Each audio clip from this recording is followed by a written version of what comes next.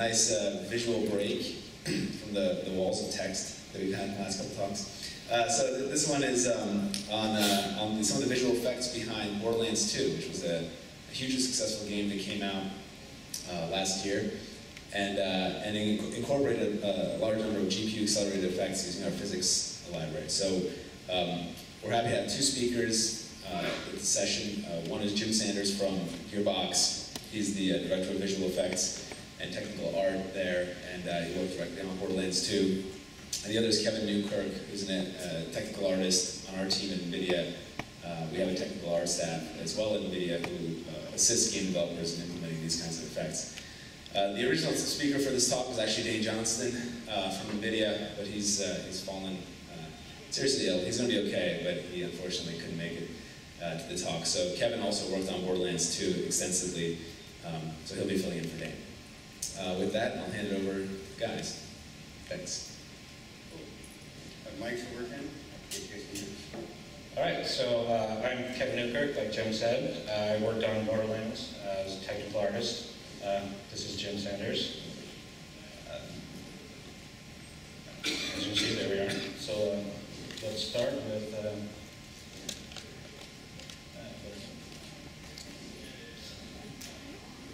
there's supposed to be a video, I promise. All right. So here's some of the glory that is Borderlands 2.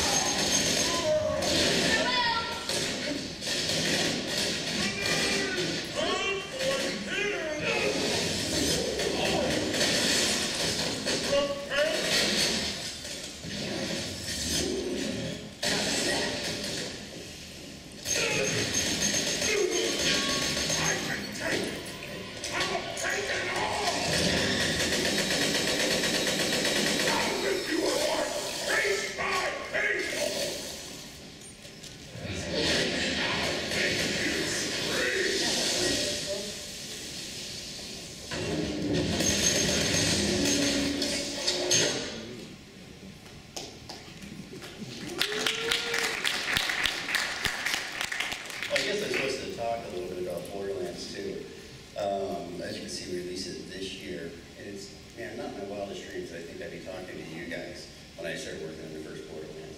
So it's really awesome. Thanks for having me here. It's super cool. And hopefully you guys can understand I'm just an artist. I'm not a coder. I'm not really anybody who can talk maybe on the same level a lot of you guys can. On that note, are there any game developers here?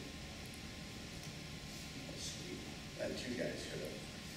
It's really sweet to be able to interact with all the other tech uses for physics and how you guys are using the GPU. Kind of floats my mind. Anyway, back to the slides.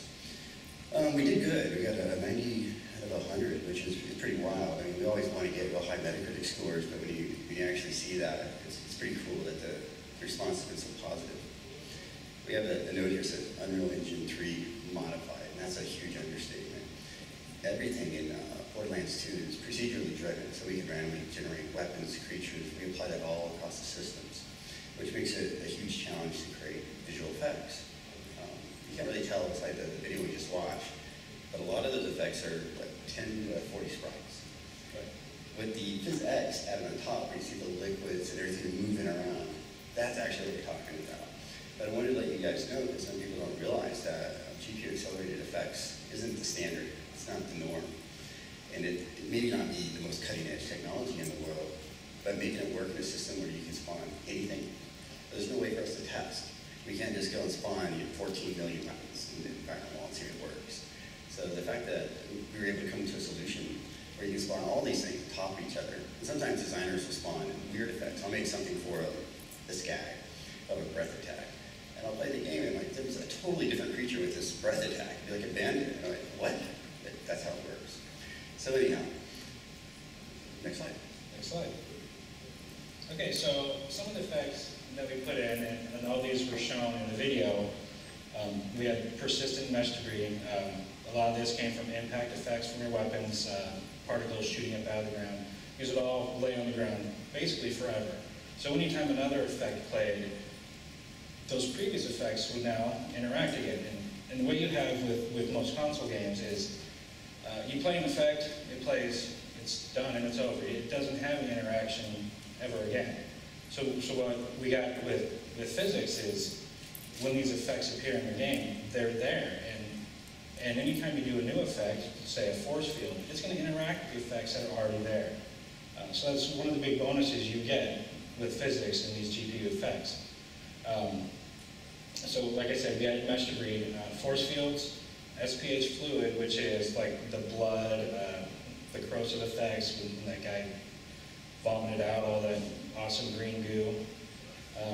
And then there was cloth effects as well. And the coolest thing about this is most of these effects are available in stock UDK. So anybody who downloads UDK off the internet has access to most of these effects. So we didn't have to do a lot to implement these into Gearbox's modified UE3. And just because we like videos so much, we're going to show you that. We have lots of videos, but so if you guys are zoning out, it's totally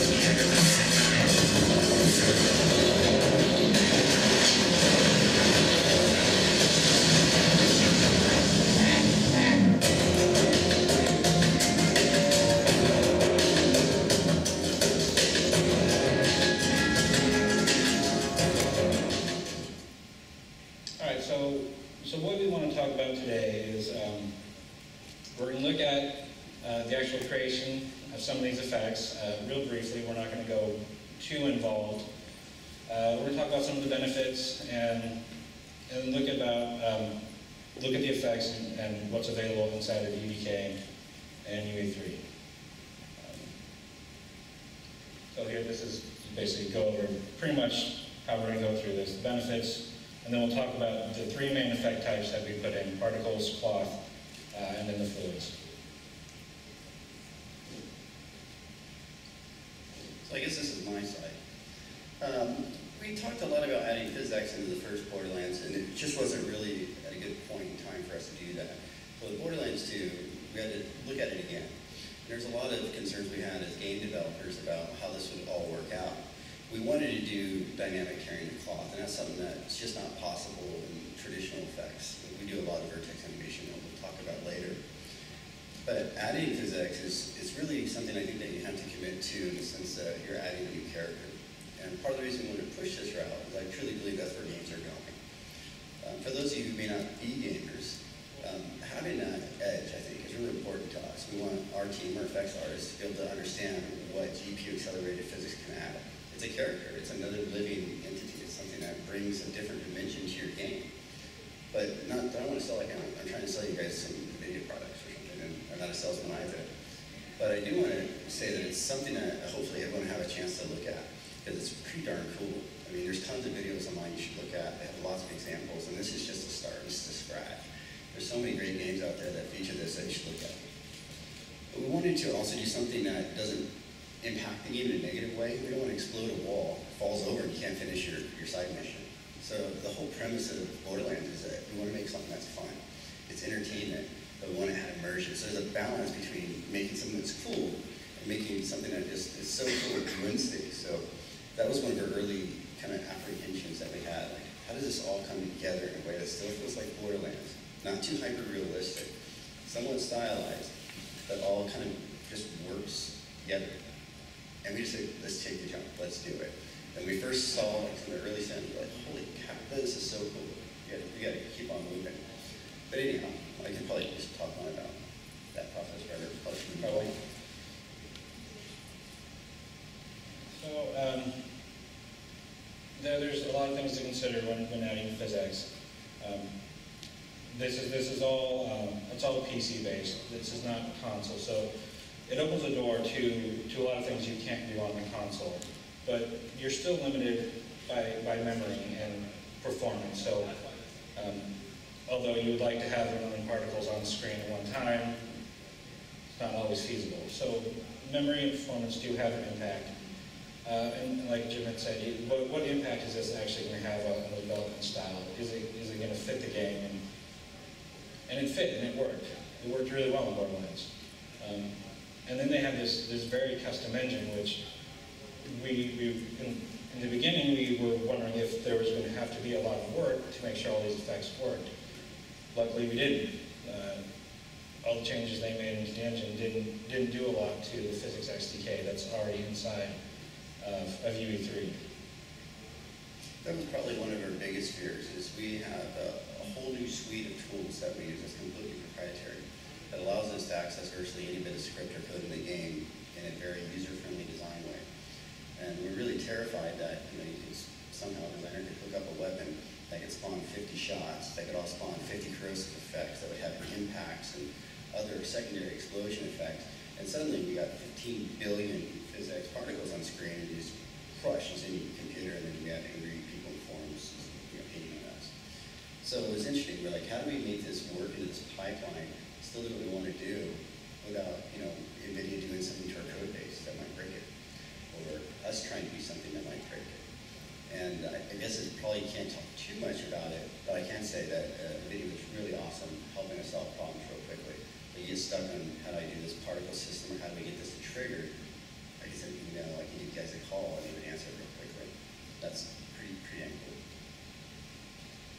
All right, so let's actually look at the effects that we put in.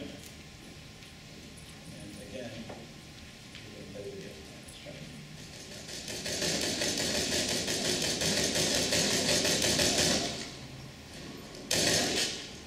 Something that's worth noting here is the particles that actually cast a shadow.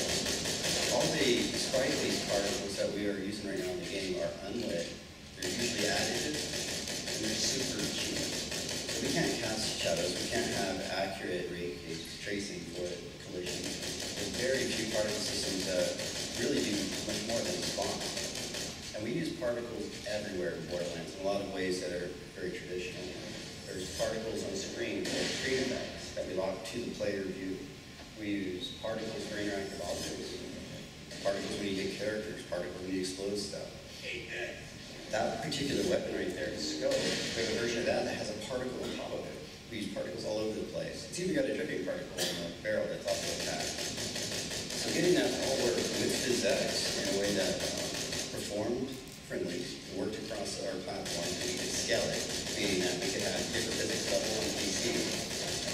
back for consoles, so we don't kill the console performance. It was really huge. It was critical to us that we accomplish all of our design goals, our visual aesthetic targets, and still be able to have a game that people can play without worrying about performance or hiccups or texture mipping and so on.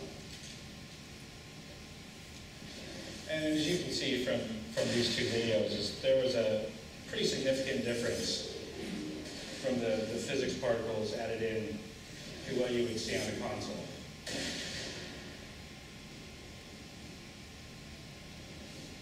So one of the benefits, like I had said earlier, that you get with physics is you get persistent debris. Like I said, this adds another layer of interaction. You know, as he was shooting the ground, he left debris all over it, and as soon as he throws the grenade, which is a totally separate effect, you get interaction with the debris that was already on the ground. And then you saw from the console version, when he was shooting the ground, there's no debris left. There's no interaction between effects. And that's something that physics allow you, and it's really pretty cool.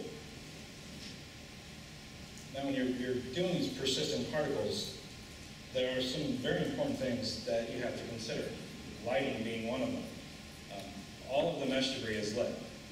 Now, this could cause problems if you don't have shadows as well.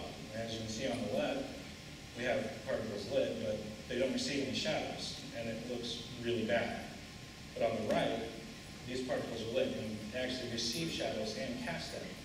So now the particles, they look bright. They're receiving the light properly, so when they're in a dark spot, they darken, and when they're in the light, they're nice and bright.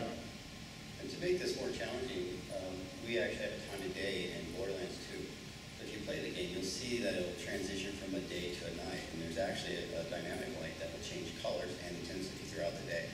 But not only did they have to receive light, they did reflect that color and that range. And there was obviously some hiccups that we had throughout the development cycle to get that just right, but eventually we nailed it. Also with lighting, or also with particles, is collision is very important. Now, for gameplay, collision isn't as important. If you have a drum, you don't need to have a perfect cylinder for collision. You can just use a box, because you're not going to notice as the player if the character is not walking around smoothly. Well, for persistent particles and debris, if this rock just had a box as a collision shape, all those particles would be floating in midair. So how we got around this is we actually used triangle collision. So all the meshes in the world, the particles are using the actual geometry as collision. Now this is only the particles that is using geometry. The actual character still uses the simple collisions. So this triangle collision was put in specifically for the particles, so that when you shot a big rock and they came to rest on a rock underneath it, it would actually look like they're laying on top of the rock. What's really huge about this that you may be understating some is Borderlands 2 was super ambitious. We had to cut kilobytes of data just to get this to work on the consoles. One of our optimization passes was to reduce physics memory. Part of the physics memory is collision. So all the collision that we have in our game, we custom make. So everything is very basic. We wanted to keep that performance optimization on the consoles. So we didn't want to enable per poly collision across all the platforms because we're going to eat that physics overhead. So NVIDIA actually came up with a solution to make per poly collision function on PC only, but not on the consoles. That was huge, and that's really what helped us achieve this particular goal. All right, so now let's see what we did with the cloth.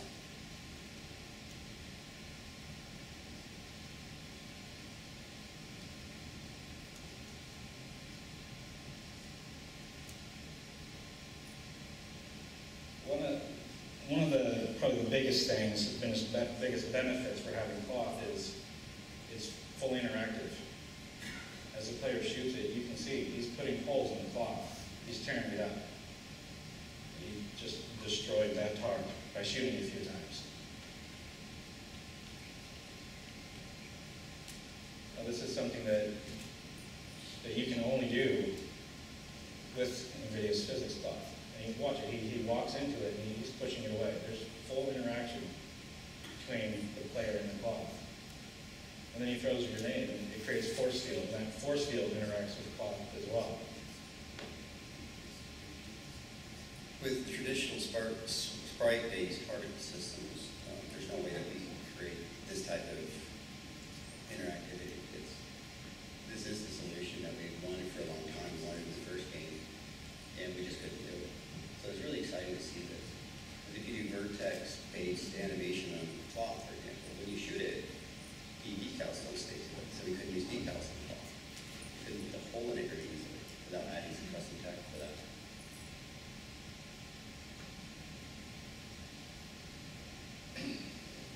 So this is our old solution. This is a material expression that we put together that uses it's basically the vertex world position offset and allows us to control the X, Y, and Z axis to fake movement of the cloth by physically offsetting the mesh geometry in the world. It's pretty cool and it works out right, but it doesn't tear it. It doesn't really accomplish what we wanted to accomplish. And you can see it's a little bit unwieldy. It's really not as complicated as Unreal License. What am I saying? You guys are like all scientists here, right? But it's actually pretty simple. It's how it's actually working.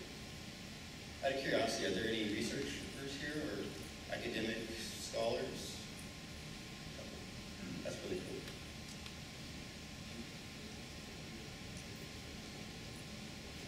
So with simulated cloth, there are good things and bad. It does cost to simulate it. It's not free. Particles are very cheap. You can put hundreds of thousands of them on the screen and get very little impact on your GPU. Cloth, on the other hand, cloth is a little bit more expensive. It takes up a little bit more power. And there's other considerations. You have to look at how it's going to interact in the game world. You want to make sure that it doesn't hamper the game at all or get in the way. You don't want a big tarp hanging in front of something that the player actually needs to interact with and hide it. And one of the benefits is it looks better. Once we showed this off to the development team at Gearbox, and he just got everybody's head spinning. And now there's requests they want cloaks, they want some type of attachment for a character. They want to turn it into metal so you can get like some type of procedural dent look and feel to it. They want to turn it into walls. They want to make whole rooms of cloth. So I just want to say thank you for all that extra work probably on this year. And one of the biggest benefits is you get tearing. If you've ever played a video game and you've shot a piece of cloth, it never does anything.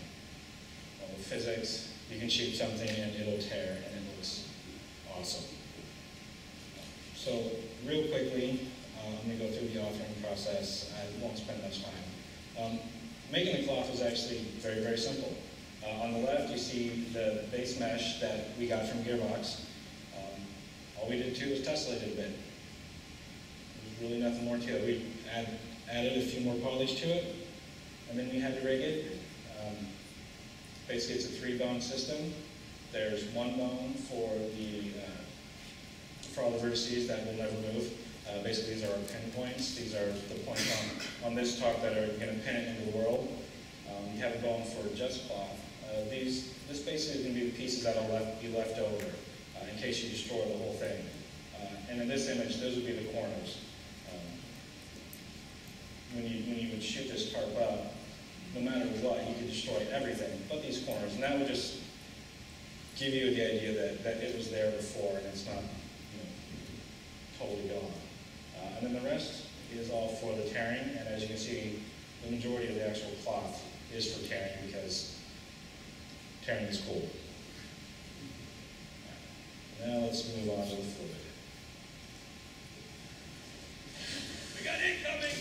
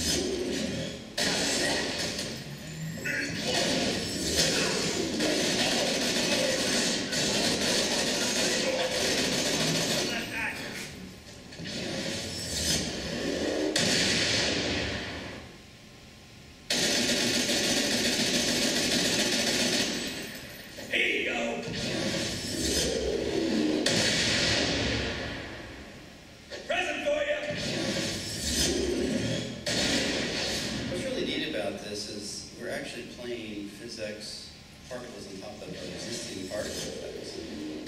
And it's pretty seamless. You can't really tell where one starts, one stops.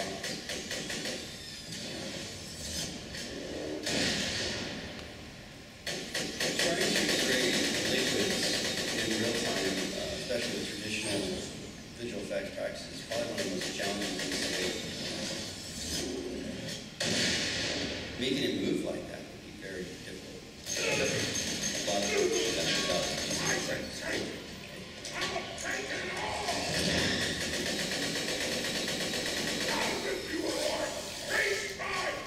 That's an example of an effect that was made for a skag that's done Goliath that I did not know about until we saw the game.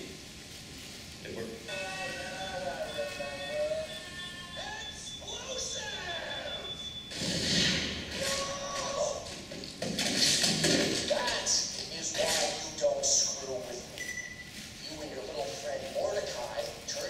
Everybody's played this far in the game. It's just the beginning. By the way, that was going to spoil things. I'm gonna kill you!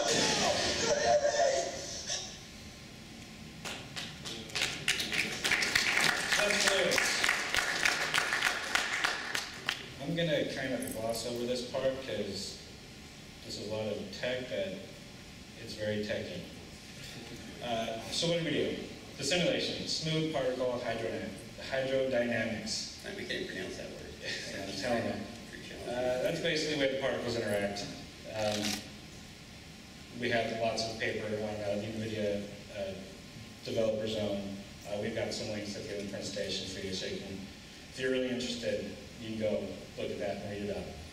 The rendering is all based off of Simon Green's GDC 2010 paper, screen space, and fluid simulations. All right, so what did the simulation give us? Other than being totally awesome, you get, just like with regular particles, with fluid you get really awesome collision with the environment. If you put fluid on a hill, it'll run down the hill. You get a density with the fluid that you can then manipulate the fluid. You can change its color, change its size, all based on the density of the fluid. Pressure waves, which are awesome, you throw a grenade in it and it's going to blow up. And then the great thing with NVIDIA and with NVIDIA's CUDA, because of the parallelization, each simulation is close to 25,000 particles. Now, as Jim was saying earlier, their effects are 10 to 20 particles per effect. And just for one single simulation with NVIDIA, we can get 25,000. So, to interrupt you a little bit, a little bit of trivia, I guess, for you. We actually, because of how dynamic Borderlands is, had hard code in a particle cap. So at any time during the game, you can only spawn about 1,500 particles. And there's a priority system to say what should play and what shouldn't play. So when we first started doing this, they couldn't spawn anything. There's only 1,500 particles. And then they're like, oh, we need like 25,000. It's like, are you serious? Are you kidding me? So it's pretty exciting. We made a custom code solution to allow physics to spawn more. And to me, it was really impressive to see it all kind of come together. all right. So how the actual fluid works is it's a screen space rendering system. Non-marching cube, if you don't know, marching cube uses, and some of you might know this better than I do, it uses the particles to create a polygonal mesh, which is then rendered. There is no mesh here with these particles. This is all based on the surface and how close those particles are to the player. Again, this is all in papers, and I have links at the end of the presentation. The benefit is this is extremely fast. You're not rendering meshes. You're not calculating the mesh based on a particle. So it's incredibly fast, and it looks really, really cool. The tech that was actually put into Borderlands was first implemented into Alice 2. What we were able to do in Borderlands is heads and tails above what was in Alice 2. Many, many improvements were made to the fluid system. I'll let Jim talk about some of those. I movies with Jim talking about some of those. Well, one of the things that we have to have is multiple fluid colors, types, and surfaces. We want to be able to support blood and corrosion at the same time. And originally we were like, yeah, we can only do one type. I'm like, well, I'm afraid we really can't do that. It's going to look really weird if suddenly there's blood and then there's corrosion. We got to have both of those things at the same time. And NVIDIA is like, oh, great, there's Jim again, making more work for us. And it really came in pretty late in the dev cycle, and I was starting to wonder if we're actually going to get this done. So we did finally support multiple fluids per screen, like the screen shows. And what that allows us to do is all types of really cool, different types of situations where there might be, you know, some guy dissolving, like in this picture. Then you have this blood pool that's splattering over here. Then you can have a grenade that can just blow all that stuff all over the place. So fluids are fairly expensive. I mean, yes, we can do 25,000 particles, but rendering 25,000 particles is not the easiest thing in the world. So one way we got around that was with downsampling. Downsampling is basically taking the resolution and we chopped it in half. Problem with downsampling is it creates all kinds of, you know, nice little jaggies, which no one really wants to see in their game. How we got around this was using FXAA. And what this is this is the FACS approximate anti-aliasing algorithm that was created by someone here at NVIDIA. I'm going to screw up his name even though he just told me it. Timothy Lotes. He's talking next. You can tell him his name very bad. So what this actually does is instead of working on the actual geometry, it works on the pixels instead. So instead of having all these really ugly jaggies with FXAA, we get really smooth, really nice looking fluids that are downsampled, but you can't tell. Very nice, very cool.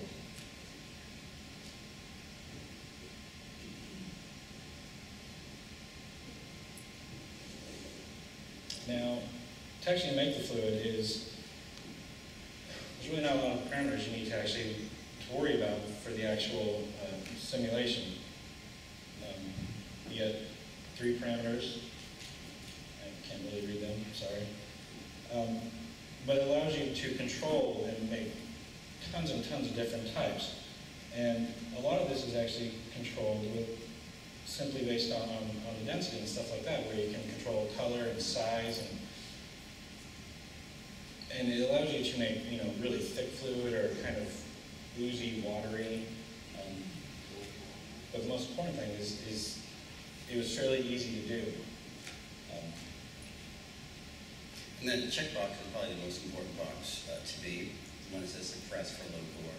Because we wanted to do multi-region support with Borderlands 2 as opposed to the first Borderlands, which people in Japan could play with people in Australia or so on. We wanted to allow different communities to play together.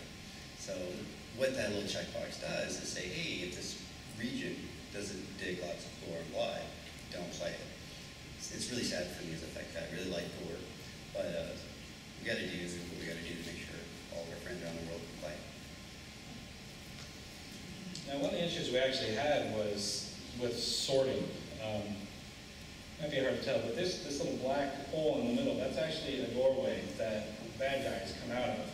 And what you're missing is the entire explosion of the fluid in front of that. That's basically a sorting order. The doorway is being sorted in front of the fluid.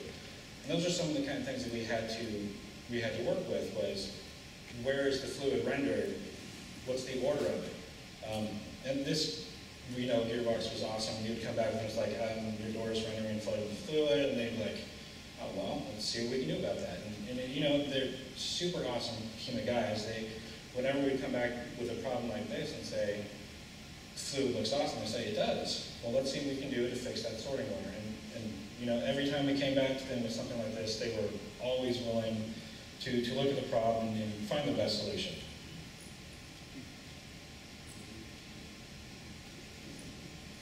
So to simulate or not to simulate. I kind of covered a little bit of this already, but we wanted to make sure that we could do a lot of different things with blood and gore. And the thing about liquids in general is that's something that people see all the time. And people are really picky about it. So if you have blood that's too red, it's like, hey, that blood is too fresh. It should be browner blood or darker blood. So there's all these different looks and feels. Plus we have a dozen different traditional blood effects in the game already. All that had to kind of, I guess, work really well together. Like, for instance, it's like that big blood puddle. Should that be a decal? Or should it be this cool puddle of blood? So there's a lot of decisions that we had to make. We also had to decide, hey, how much can we get away with before we get censored or refill our certification process? There's different rules for different regions. Some regions are okay with tons of blood and gore, but the second there's like one little bone fragment, you're done. And you have to basically rip it out. So eventually we were able to kind of, I guess, discuss the lowest risk route, which is what we ended up with Borderlands 2. And that was Borderlands 2. Any questions? Lots of questions?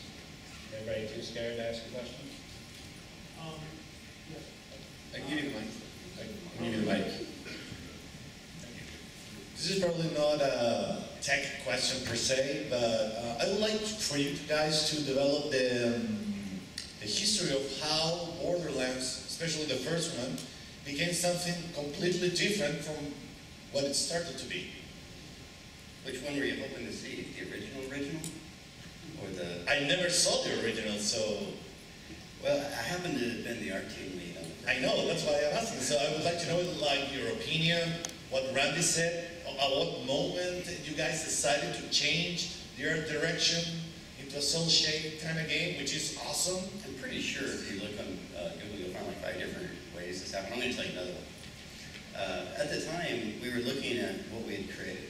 We wanted something that was hyper-realistic, had this kind of stylization, but it wasn't working for us. There's something that just wasn't connecting. So we started to experiment with a different aesthetic look, a different art direction for the project. We had a couple guys in the team that were playing around with some old school mod techniques about inverting normals, actually spawning 2 meshes inside of each other to create like an outline. We're like, hey, that's kind of cool. At the same time, we're crunching. We're working really hard to try to get this game done. We're trying to deliver a product that we'll be really proud of. And when we're looking at our staff, our account that we have around them, we obviously want to put people in a role that they're best suited to, that they're most talented at doing. And it turned out we had 2 actual comic book artists on our team, like that painted books for like, Batman and stuff. I'm like, you gotta be kidding me. What are you doing? It's like, oh, I'm an icon guy, making icons for the interface. It's like, oh, no, dude, that's crazy. You gotta get your painting stuff. Can you paint some textures? It's like, oh, I don't know anything about Max. So we set him up and he did some texture painting, like, oh my God, this is killer. So that just got the wheels just kind of moving, and we had some code that came in to give us like a base outline shader, then we hand paint all the texture on top of that. And Borderlands 2 is kind of like the evolution of that. We finally got our direction and how we want to paint our textures, our process and pipeline down fairly well now. But here's a fun little trivia fact for you. If you go back and play the first game, we didn't paint everything. We didn't have time. We only hand painted probably 50 to 60% of all the assets, but no one ever knows. Does that answer your question? Absolutely. Thank you so much. That's really interesting. And congratulations on Borderlands 2. Thank you. Yeah, it's awesome.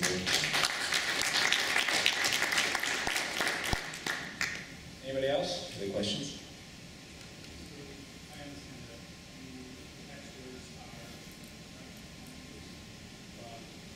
So the textures are like comic books style, but how do you generate the outline? So for example, on the top of the toilet, there's this black outline. There is an outline shader that's actually applied. We experimented originally with creating a pure material-based solution. We could create like a post-process effect that would render full screen on top of it and draw an outline of different things based on distance and so on. And it turned out to be really expensive. So we turned it over to some of our graphics coders, and they're like, hey, I think we can hard code this much cheaper. So this is actually now part of our render pipeline to our process that will actually apply the outline on it. I wish I knew you guys would ask these questions. I could have brought you some screenshots of everything just gray with the outline so you can see how it works. I don't want to give away all the secrets, right? Okay, so about the secrets, you developed a lot of stuff, and did it become part of the open source engine, or Well,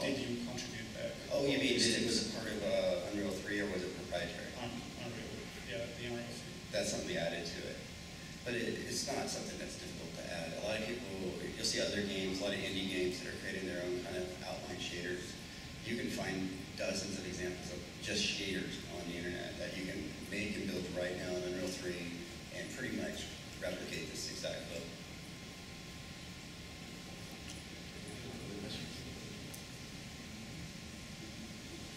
When can we expect Borderlands 3? You know, we talk about Borderlands 3 all the time. It's something that's very close to our hearts. We're all very passionate and excited about it, and we don't have a date yet. We know we're going to make another one. We know that for sure. And that's kind of for next gen, right? That's correct.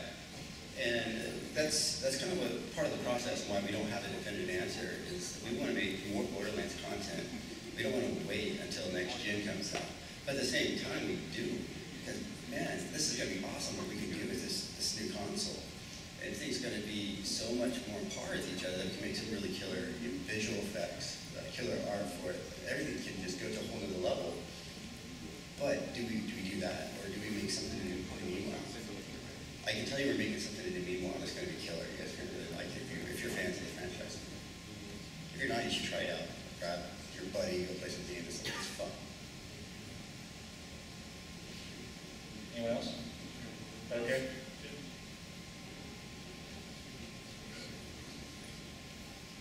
And you can tell we're not like professional speakers. We kind of suck at this. So thanks for being nice to us today. So it seems like you have two very different visual engines here. Like for the console, you got a cut of a lot of effects, but for the PC, you have a bunch of awesome effects like the physics stuff here. And I wonder from like an art direction, does that constrain you? Because you're maybe making effects that only the PC people will see, but you want to make something that's still awesome. I don't really know how to phrase this as a question, but are you somewhat constrained because you have to make the least common denominator? That's a good question. I was kind of hoping to want to ask that because it's tough. It's up there to answer. That was actually one of our original concerns with adding physics. Is hey, we're going to have all this really cool stuff on the PC. But what about the consoles? We really try hard to make all platforms look and play the same. So that was actually a big bullet point when we were talking to NVIDIA back and forth and internally if we're going to add this or not. Is it can be cool, it can look awesome, but it can't affect game design, gameplay, or functioning anyway. So on the other hand, is from like an art direction point of view, is this going to clash? Is this not going to be consistent enough with the other platforms? Are we adding too much? Are we taking stuff away? And basically, we decided we're going to go ahead and do this for the PC for a couple reasons. Because we believe in the future, when we have the next-gen consoles coming out, this will be on the consoles, and this will happen. We need to start learning and understanding this tech right now, because we don't want to have a steep learning curve or something as we're going into the next-gen consoles. We want to give this to everybody. So, anyway, emotionally we're torn, but we decided to do it anyway.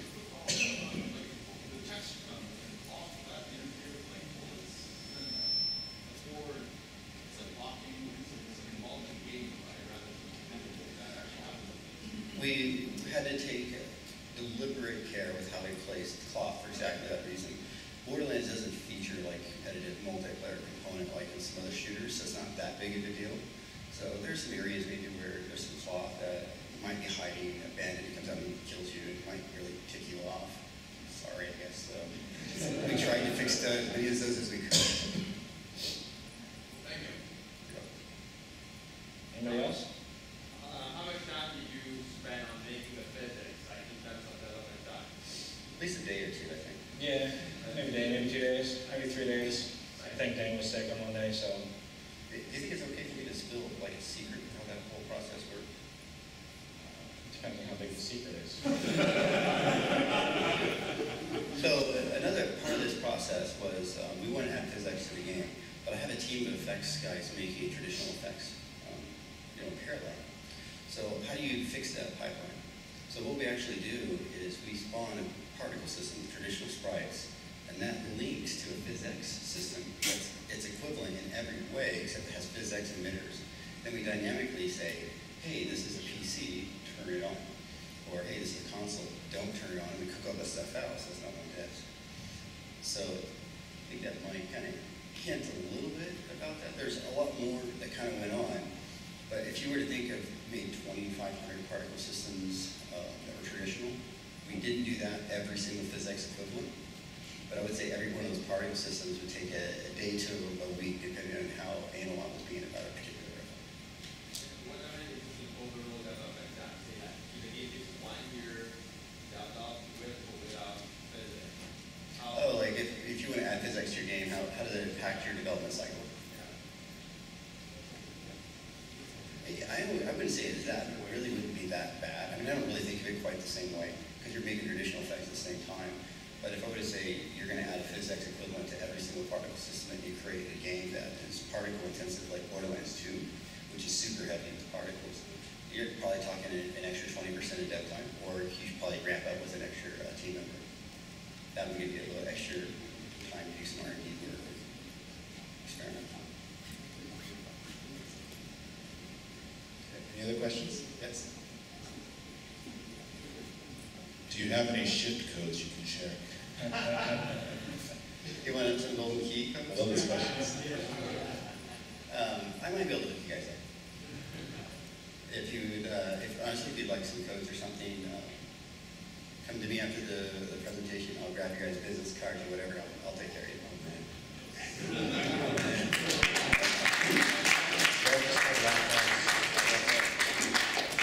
Well, unfortunately, we're not. We're doing the same presentation at GDC. There's probably like 500 people. Might not do the same thing there. Anybody else?